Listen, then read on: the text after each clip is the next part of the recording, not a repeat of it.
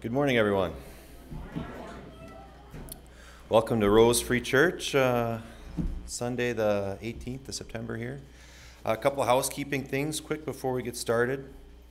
We've got on the calendar, if you look in your bulletin, those of you that attend the youth group, it's at Osweiler's tonight at 6:30. Wednesday we've got confirmation is at Rose here on the 21st, Wednesday. Friday the 23rd is Spruce's fall sale, so stop by over there, see what they've got going on, and help support Spruce. Take a look at the prayer list. Keep those people in mind with your prayers. We've also got, just ask that you'd pray for the call committee as we continue to try and get a pastor called. And also for some of the coverage in the meantime that we'll be taking on from Sunday to Sunday to try and keep things going here with the church and over at Spruce as well.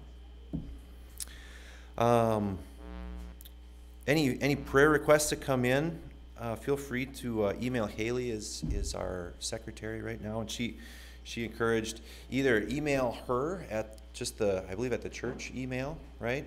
Otherwise, under the prayer list, there's a thing here you can check and either get to myself, one of the deacons, or just to Haley's little desk back there. And then I encourage anybody, if anyone's interested in serving the church here through reading Scripture, I'm the person who coordinates that. Just get a hold of me. We've got a lot of great Scripture readers already, but I'm sure there's a lot of talented readers that are probably no doubt better than me at reading, so that's a low bar. Anybody can do it. Hopefully, people will read, I don't know, once every couple months. So if that's something you're interested in, get a hold of me. Any other announcements or prayers that people have? All right, let's start with the opening prayer. O Lord, our Maker, Redeemer, and Comforter, we are assembled in your presence to hear your holy word. We pray that you will open our hearts by your Holy Spirit, that through the preaching of your word, we may be taught to repent of our sins, to believe on Jesus in life and in death, and to grow day by day in grace and holiness.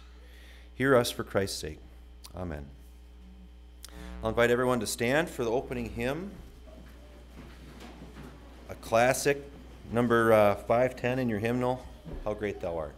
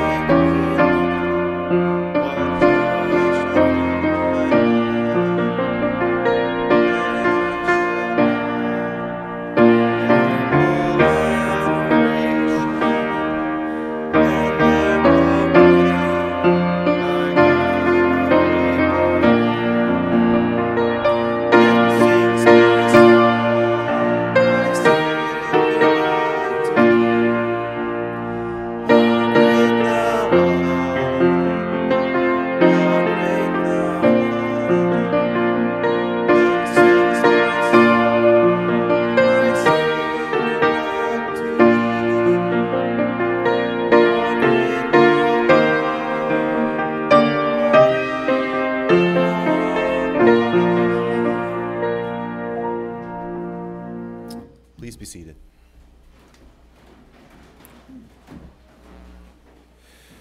We continue now with the Confession of Sin, the Apostles' Creed. Oh, I'm sorry. The Confession of Sin is found on page 2, or should be shown above here. Almighty God, our Maker and Redeemer, we poor sinners confess to you that we are by nature sinful and unclean, and that we have sinned against you in thought, word, and deed. Therefore, we flee for refuge to your infinite mercy and ask you, for Christ's sake, grant us forgiveness of all our sins, and by your Holy Spirit, increase in us true knowledge of you and of your will and true obedience to your word, to the end that by your grace we may come to eternal life. Through Jesus Christ, our Lord. Amen.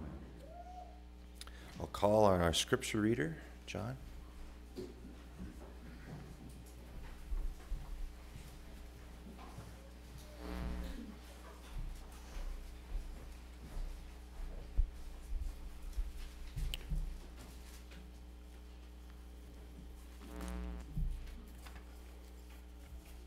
Our first reading is Galatians chapter 5, 16 through 24. So I say, live by the Spirit, and you will not gratify the desires of this sinful nature. For the sinful nature desires what is contrary to the Spirit, and the Spirit what is contrary to the sinful nature. They are in conflict with each other, so that you do not do what you want. But if you are led by the Spirit, you are not under law. The acts of sinful nature are obvious: sexual immorality, impurity, debauchery, adultery,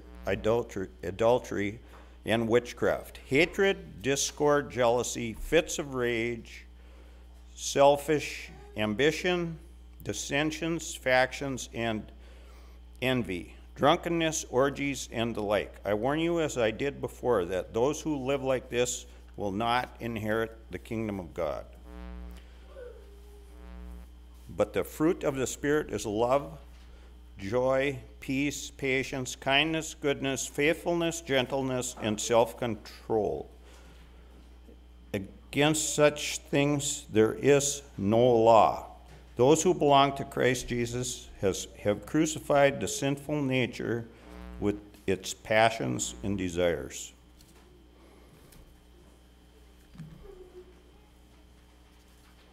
Our second reading is Luke 17, 11 to 19.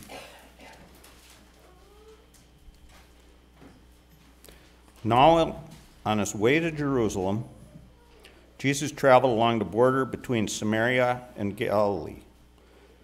As he was going into a village, 10 men who had leprosy met him. They stood at a distance and called out in a loud voice, "Jesus, Master, have pity on us." When he saw them, he said, "Go show yourselves to the priests."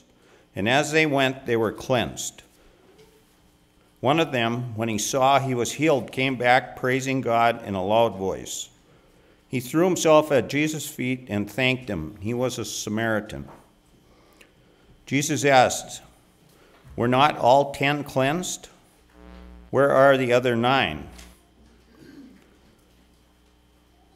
Was no one found to return and give praise to God except this foreigner?" Then he said to him, "Rise and go. Your faith has made you well."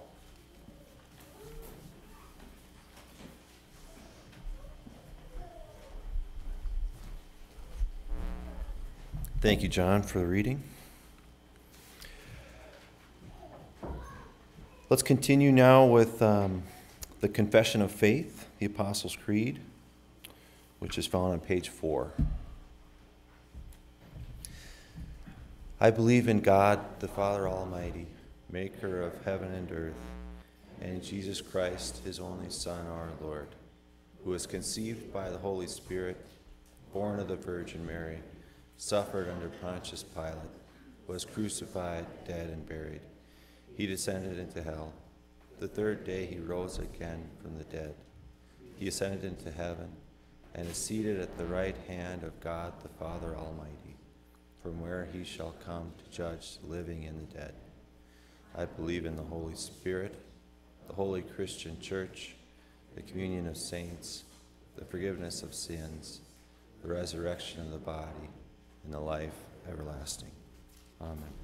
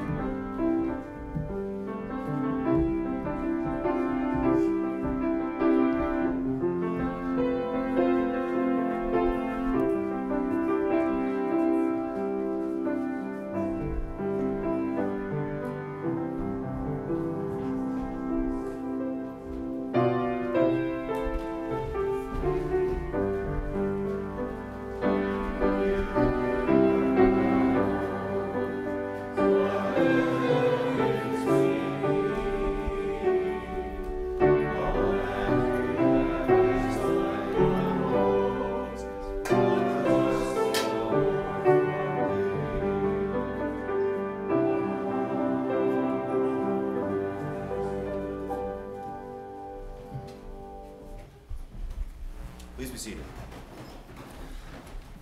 Call upon the kids if the kids want to come up for a children's message.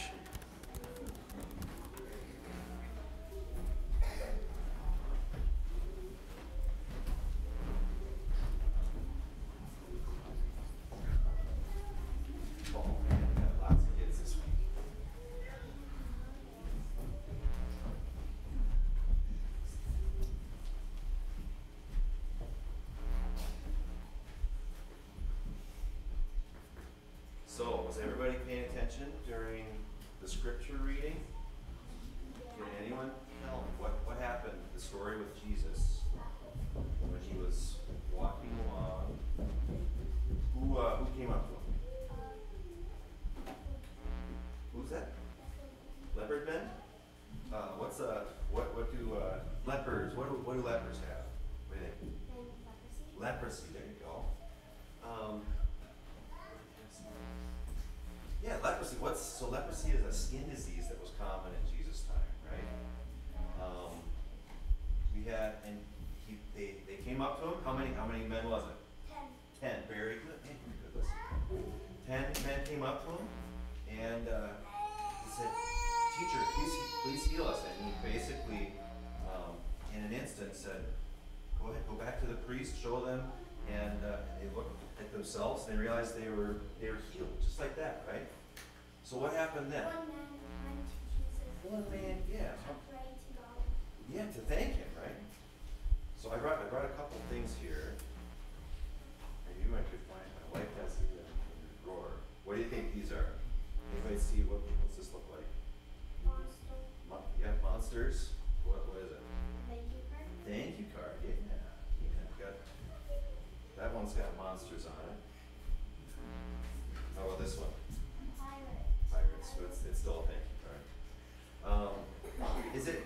Yeah. One guy out of all 10, they have a life-changing disease that Jesus heals them from instantly, and only one guy comes back. Now, does Jesus say that we have to say thank you to him for the things that he does? No, not really. How about before you eat supper? You pray. Yeah, we say thanks, right? Does God say you have to give thanks? No. Do we have to pray before we eat? Is it a sin if we don't? No, but we should be thankful for these things, right? How about what other things has God done in our lives that we should be thankful for? Families, yeah. What do you think? Houses. Food.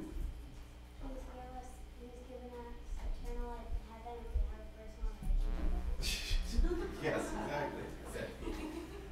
Lots of things. Yes.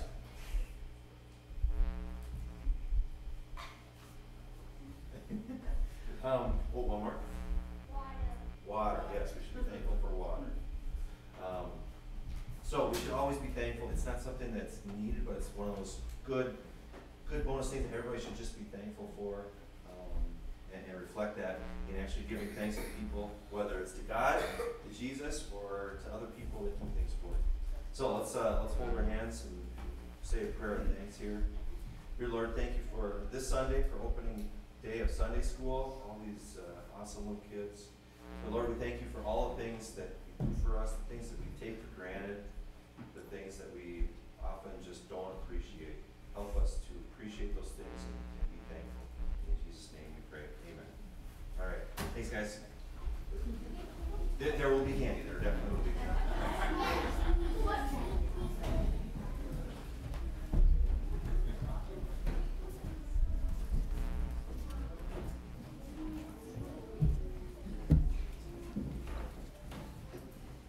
We'll do 2 pieces of candy for those kids that need a number.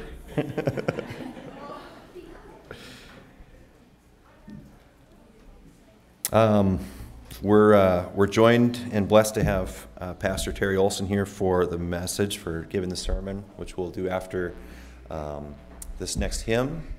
Let's join in singing hymn number 193, My Jesus, I Love Thee.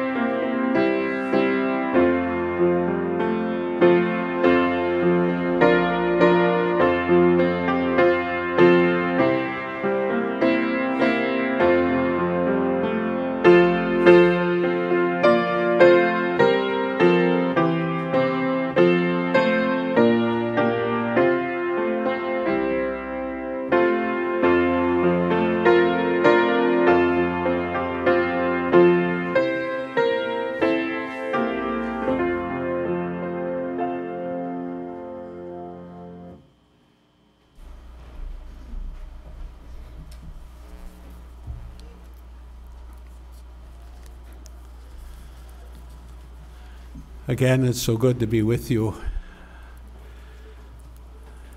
It was a beautiful drive over with the sunrise, and I kept praying that the Lord would send his sun into and rise into our hearts so that we would feel the warmth of his grace and the light of his word today.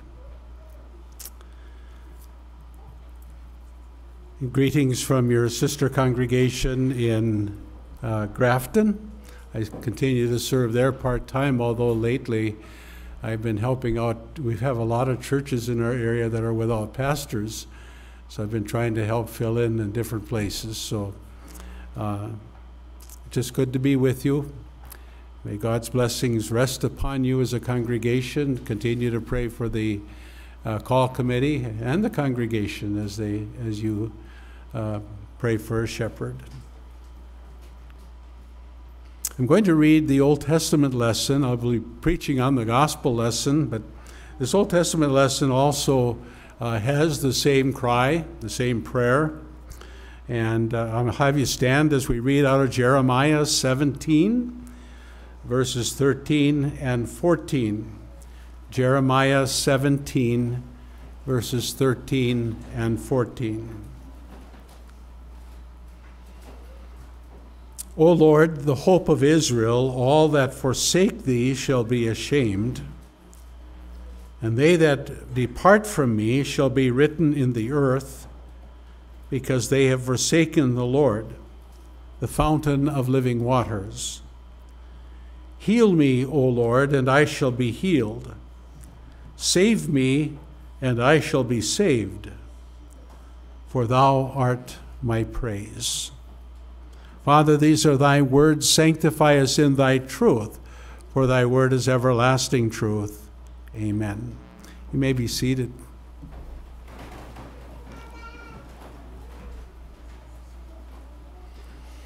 In the church or the congregation, we often talk about faith. And I suppose there are two definitions to faith. One is the body of beliefs that we have. That's our faith. But it's also the belief that we have in that truth as well. Well, what is the true and living faith? Is faith our attempt to believe? To really believe? To try our hardest to believe? And I think all of us think this way when we have tried to believe and failed. Especially when God sends trials and struggles into our lives. We often look back and we say, well, what do I believe? Well, I'm going to give you a definition for faith that comes from our catechism. And one thing I've learned over the years as I've gotten a little older is that I like to make things more simple. Why? Because that's what I understand. Well, our catechism simply says a true and living faith is when a repentant sinner lays hold of Jesus Christ as his only Savior from sin, death, and the power of Satan. He takes refuge in Christ and his righteousness, and he builds upon Christ with the confidence of his whole heart. And I want you to keep that in mind because I'll refer to that toward the end. At the end of our text this morning from Luke 17, Jesus makes the statement to the one that returned to give thanks. Your faith has made you whole. Both in the Old Testament and New Testament, faith is extolled. It's lifted up. In Hebrews 11, faith is defined and described as as the substance of things hoped for, the evidence of things not seen. And according to Hebrews 11, without faith, it is impossible to please him, for he who comes to God must believe that he is, and that he is a rewarder of those who diligently seek him. And so it was for the 10 lepers. They came to Jesus. They stood afar off, and that's understandable because of their disease, they were not to come close to any people. So they stood afar off. And as we look at those and understand the disease that they had, leprosy, it ate away at a person's flesh. And spiritually speaking, leprosy represents sin and how it eats away at our lives. The leper was separated from people, was forced to live alone outside of the city, in fact. And it speaks of the way in which sin separates us from God and what he has for us. Now in Leviticus 14, it talks about how that leper might be cleansed, and was to offer the blood of an animal. Well, when we come with our sin, we come asking for the cleansing of Jesus Christ in our lives and the blood that he shed on the cross to cleanse our hearts. And the blood of Christ cleanses, restores, and sets us apart in Christ. But I want us to focus on that last verse in our text today. Your faith has made you well. Well, I thought it was Jesus that made him well. Well, it was. But I'm going to share 2 points from our text today, 2 marks of faith that I trust will help us to understand what Jesus is saying here. First of all, faith is known by the cry for mercy. What were they asking for? Jesus, have mercy on us. In Jeremiah 17, what was the cry of Jeremiah? Have mercy on us. Save us. And in all reality, save us not only from our sin, but from ourselves as well.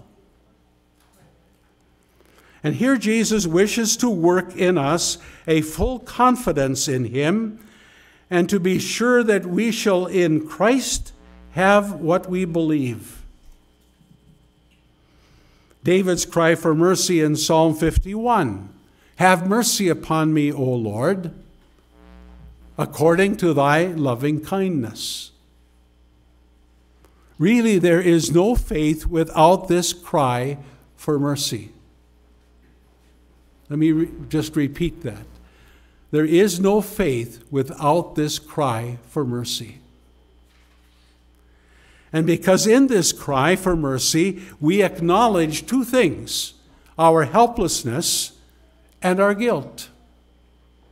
We have nothing to offer. All we can do is to cry out for mercy.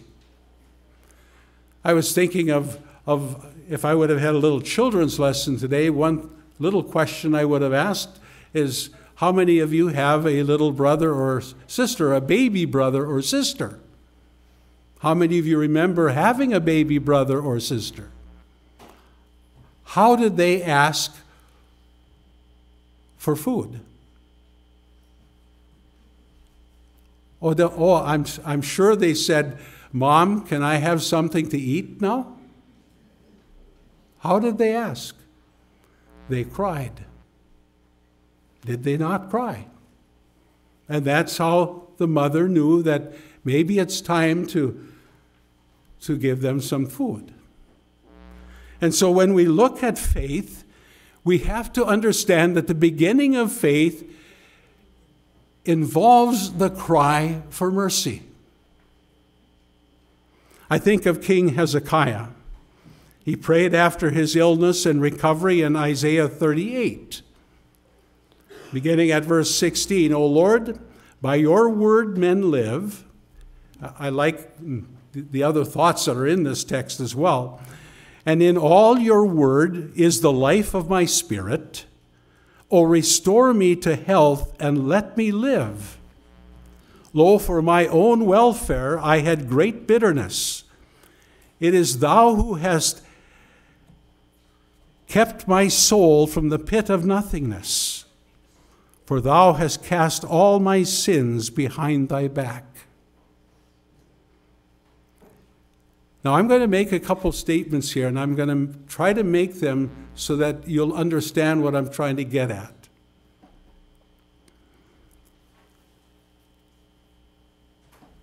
If we believe that we have forgiveness of sins and eternal life in Christ, we shall have it. And I'm going to ask you why. Because God said it. I think of the cross, and I think of what Jesus has done for us, and I just love the words of the cross. Father, forgive them, for they know not what they do. It is finished. And I am so grateful that he said that as he died and gave his blood so that we can be forgiven. I have it because he said it. If we believe that God will be gracious and merciful to us for Jesus' sake, he will be gracious and merciful to us because he said it. I think of these 10 lepers. God said, go to the priest. That's what he said. And that was according to the Old Testament law. That's what they were to do. But as they went, what took place? The healing took place. Because God said it, because Christ said it. Therefore, all depends upon what Jesus says. All depends upon what Jesus has done for us. And that's why it's so important for us that we would remember what Jesus has done on the cross. That's why we have the Lord's table. Do this in remembrance of me. Given and shed for you for the forgiveness of your sins. But we must ask in faith, is it not? I think of James 1. Let him who asks in faith with no doubting, for he who doubts is like a wave of the sea driven and tossed by the wind. For let not that man suppose that he will receive anything from the Lord. For he is a double-minded man, unstable in all his ways. When the lepers came, they did not doubt. They came asking. They came believing. They came with the understanding that Jesus and Jesus alone could bring wholeness to their bodies. And as we come spiritually, and we come with our sin, and we come with the ugliness of our sin, how it's eaten away at us, and we hear Jesus say, given and shed for you for the forgiveness of sins, we have it. I love little children because as I listened here, I didn't hear anybody raise their hand and say, but you know, I don't think that's true, and here's why. Did you hear that? I didn't. God said it, and that was it. So the first mark is the cry for mercy, all right? The second mark is thankfulness. In Psalm 116, he calls it the sacrifice of thankfulness. Well, what's a sacrifice? Most of us would say, well, that's an animal that has been sacrificed or given. But I'm going to broaden the definition a little bit. A sacrifice is an act of giving up something valued for the sake of something else regarded as more worthy or more important or more valuable. And I can think of no greater example than Paul. Paul in Philippians 3. What things were gained to me, these I have counted loss for the sake of Jesus Christ. All right, what things were gained to him? What did he deem valuable? Well, his pedigree, who he was, his father, his mother, his family, the fact that he kept the law, the fact that he had studied the law, the fact that he had basically had it all right in comparison to a lot of others. But that which he called gain, he said, I now count it loss, for the excellency of knowing Jesus Christ, my Savior. That's quite a sacrifice of thanksgiving and praise. I think of King Hezekiah again, and he continues in his prayer, for Sheol cannot thank you, death cannot praise you. It is the living who give thanks to you, as I do today. A father tells his sons about your faithfulness. The Lord will surely save me. End of quote again. Is it not right that God should have the honor of our thankfulness for all of our benefits? I grew up in Winger, Minnesota, and I remember my confirmation time extremely well. I remember my confirmation day and standing at the altar. My confirmation pastor had me, as part of all of our memorization, had me memorize Psalm 103, the whole psalm. I didn't realize at that time how impactful that would be in my life. He knew. I didn't realize it. And maybe I didn't realize it until even now. Bless the Lord, O my soul. Bless the Lord, O my soul. Forget not all of his benefits. And what's the first benefit that God reveals? Who forgives all my iniquities, who redeems my life, who heals my diseases, who restores me. A sacrifice of thanksgiving and praise. And the second mark of faith, because what is it? I mean, when Jesus looks at this one person, and you could say, well, what happened to the other 9? Well, that's another question. But you know something? We aren't exactly told what happened to the other 9. We are told what happened to the one. And when Jesus simply says, your faith has made you whole, I believe that at that time, not only in the cry of mercy, as he cried for help, he also praised the God who gave him the mercy. the forgiveness of sins. Psalm 116 asks a few questions. What shall I render unto the Lord for all his benefits toward me? I will take the cup of salvation and call upon the name of the Lord. I will praise and thank him for all his benefits. True faith is a blessing. The faith that cries out for mercy to the only source that can give it is truly a blessing. Coming in thankfulness to the giver who has given that mercy, that grace, that forgiveness, that salvation, that redemption, that eternal life is truly a blessing.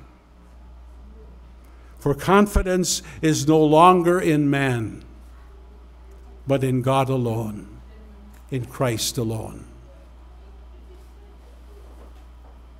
This is the true and living faith.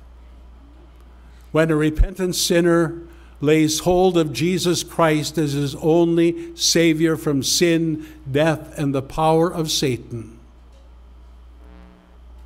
and takes refuge in Christ and his righteousness, and builds upon Christ with the confidence of his whole heart, that's faith. That's faith that God has worked in our lives. That's faith that rests at the cross. That's faith that wants to look to what Jesus has said. That's faith that wants to hear what Christ has done for us. That's faith that Jesus, through the Spirit and Word, has created in our hearts. May God grant these two marks, and there are other marks. I'm not saying there are only two. These are the two that are revealed in our scripture for us today. But thanks be to God for the cry for mercy in our lives and for the sacrifice of thanksgiving. We've given up everything else, and we can only say, thank you, Jesus. Thank you, Lord, for saving my soul. Thank you, Lord, for making me whole. I'm in that era which sang that song. Amen.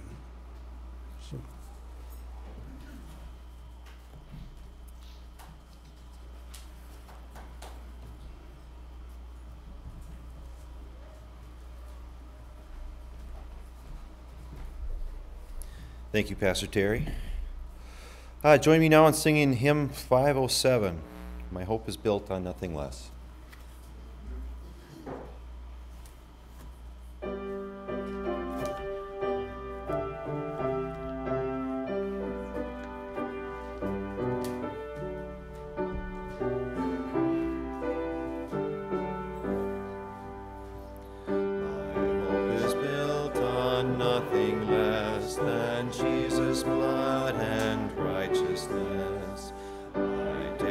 Trust the sweetest frame, but wholly lean on Jesus' name. On Christ the solid rock I stand, all other ground is sinking sand. All other ground is sinking sand. Darkness veils his lovely face, I rest on his unchanging grace. Stormy gale, my anchor holds within the veil. On Christ the solid rock I stand, all other ground is sinking sand. All other ground is sinking sand. His covenant, his blood support me in the roaring flood.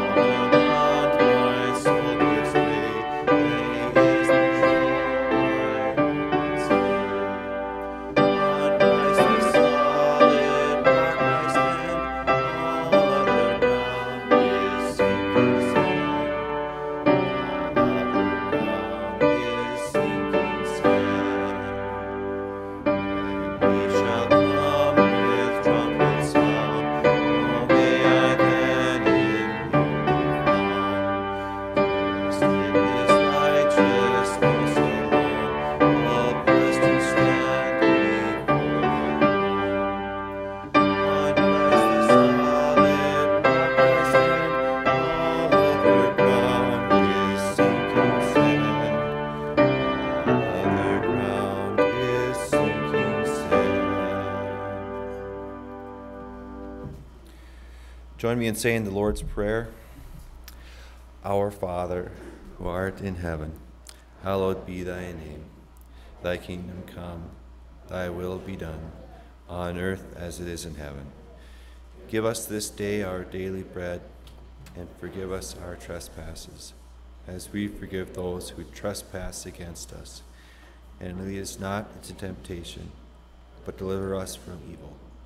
For thine is the kingdom, and the power, and the glory, forever and ever. Amen. I ask you stand and receive the benediction.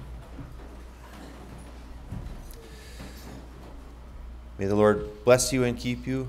May the Lord make his face shine upon you and be gracious to you. May the Lord lift up his countenance upon you and give you his peace. In the name of the Father, Son, and the Holy Spirit. Amen.